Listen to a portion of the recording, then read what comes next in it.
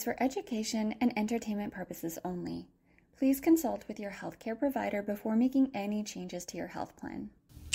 Hey beautiful soul, it's Jacqueline here from the Labia Chronicles, where I discuss all things lichen sclerosus.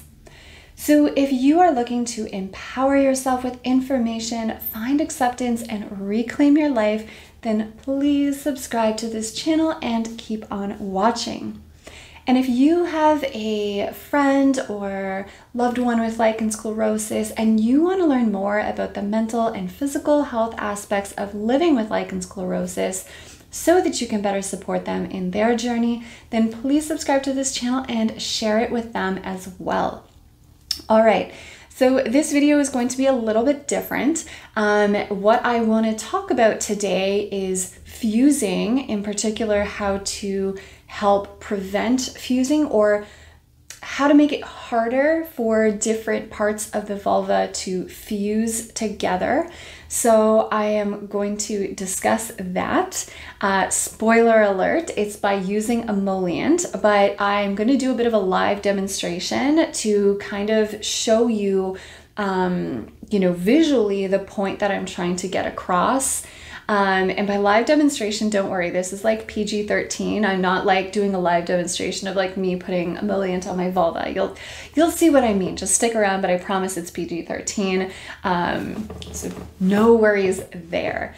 All right, so if you are curious to know how emollient can help prevent fusing, then keep on watching this video. And as always, if you find the information in this video helpful, please leave me a thumbs up, please subscribe, or leave me a comment. It helps my channel out so much, and I so appreciate each and every one of you. All right, let's jump into this. Okay, so if you're new to my channel and you are not sure what fusing or resorption means in the context of lichen sclerosus, then you'll definitely want to watch a more detailed and informational video where I explain exactly what the two mean. So I will leave a card up here or up here, and I will also leave that linked in the description box below. But really briefly, fusing is essentially when different parts of your vulva that are distinct start to stick together with another part. So, for example, I have this lovely vulva puppet from the Body Agency. So this can happen on a number of areas on the vulva. So really briefly, let's just go over. So this kind of navy blue thing up here is the clitoral prepuce, also known as the clitoral hood. This pink little ball here is the glans clitoris. This magenta long kind of stuff here, that's your labia minora.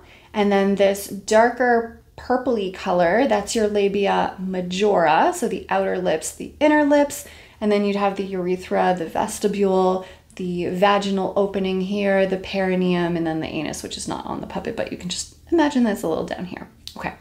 So what happens with lichen sclerosus is that the inflammation can cause a number of changes to the texture of the skin, of the vulvar skin. So the texture of your skin can start feeling kind of sticky and tacky. At least that's how it felt for me when I started the process of fusing. And I actually didn't realize that I was fusing when I was. I just thought I was super sticky because it was like humid outside, which I think is like a reasonable inference to make, but that wasn't what was going on. So when the skin starts getting sticky and stuff, different parts of the vulva can start to stick to each other. So for example, the clitoral hood, the prepuce, and the glans are two distinct parts, right? So we normally can see the glans clitoris and the clitoral hood, and you can kind of retract the clitoral hood. Now, what can happen with folks with lichen sclerosus is that these two parts can start to stick together so that this hood here, this navy blue hood, will start to actually cover the glans clitoris such that you can't retract it anymore. So you can barely see. So maybe you see like a bit of pink a bit of the glands peeking out, but you can't easily retract it because the two are stuck together. The same thing can happen for various parts of the vulva. Your labia minora can start to stick to the labia majora as well, such that they'll kind of become harder to separate. Like here we can separate them easily, and here we can't. They're kind of stuck together. And so in that video on fusing and resorption, I kind of explained that, I see it as being kind of on a spectrum where fusing is the kind of start, and the end result of that fusing can, not guaranteed, but it can be resorption, which is where the two distinct parts become one, essentially, such that, like the labia majora, if it resorbs with the labia minora, the two are kind of flush now. There's no two distinct parts anymore. So this causes changes to how your vulva looks, and those changes, those anatomical changes, can be incredibly distressing for us. They were definitely distressing for me. And I went through like a whole thing of, feeling gross and ugly and wrong and ashamed, and just being obsessed with labia minora, and, as this whole ordeal. So these changes can be really distressing for many of us. And so it's, probably not unsurprising that a lot of us want to do anything we can to keep what we currently have, right? Whatever we're currently working with, we don't want to lose any more of it. So many people want to avoid fusing in the first place so that they can avoid resorption and kind of permanent changes to the vulva. So how can we prevent fusing? Well, first of all, if you've watched my video on what is lichen sclerosus and is it serious, which is kind of like an introductory kind of primer on, what lichen sclerosus is, you'll know that lichen sclerosus is caused by inflammation at the basement layer of the vulvar skin, and that inflammation causes changes to all of the layers of skin above it, which can create texture changes to the vulva, color changes to the vulva, and those textural changes can lead to pain and itching. So it is absolutely imperative that you follow a treatment plan that has been shown to decrease those levels of inflammation. So again, please note that in what follows, what I'm going to suggest is meant to be in conjunction with a treatment plan. So that second part is using an emollient. Using an emollient in conjunction with a treatment plan that has been proven to decrease those levels of inflammation can help prevent fusing, or at the very least, it makes it harder for those parts. Sorry, I lost my vulva. I lost my labia minora. Now I lost my whole vulva. No, it can make it harder for those parts to kind of stick together. So we're just trying to make it really damn difficult for our body to fuse. That's kind of what we're trying to do. So let's talk first about emollients. I'm actually not going to talk very long about emollients because I do have a video on that. So I will link that up here, and in the description box below. And I also have a product review for my favorite emollients, and I will leave that as well in the description box below. But very briefly, a vulvar emollient is essentially a moisturizer for your vulva. That's essentially what it is. It is there to help hydrate and soften and protect and soothe the vulvar skin. Examples of these can range from cheap options like coconut oil, olive oil, to, mid-range products like Clio by Demiva, and then there are more expensive products like, V-Magic, etc. that you can use to kind of hydrate, protect, and soothe the vulvar area. All right, so cool.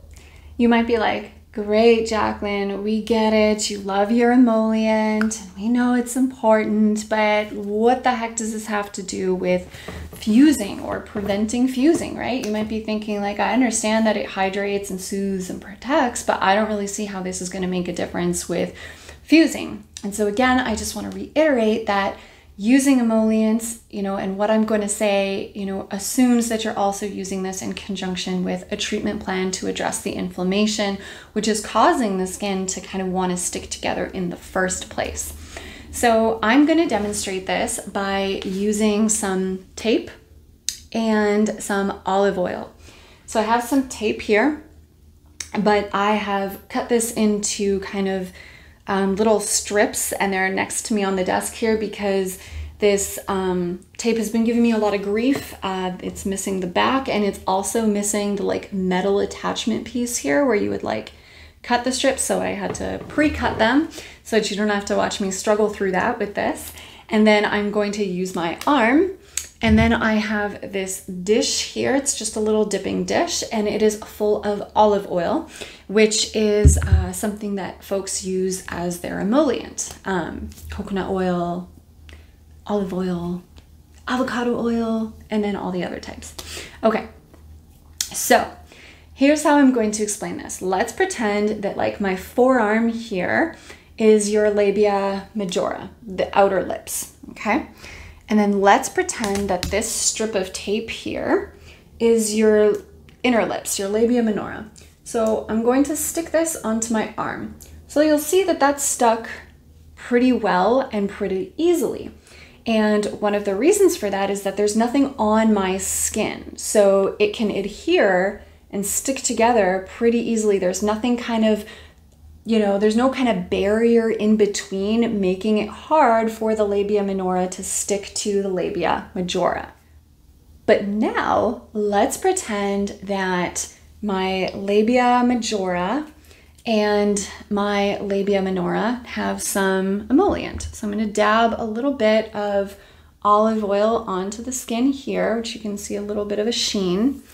And then I am going to take a piece of tape, okay, and I'm going to coat it in that olive oil. So I'm going to drop this in and kind of let it soak up some of that olive oil. So you can see that it's getting nice and coated here. See some of that dripping off that oil. So I'm just gonna knock some of it off so I don't get a ton of oil on my bed sheets. And now this, you know, piece of tape which represents our labia minora has oil on it. So we've got emollient on. Now when I try and stick it, it actually won't stay together. It won't hold on. It doesn't actually stick to the arm.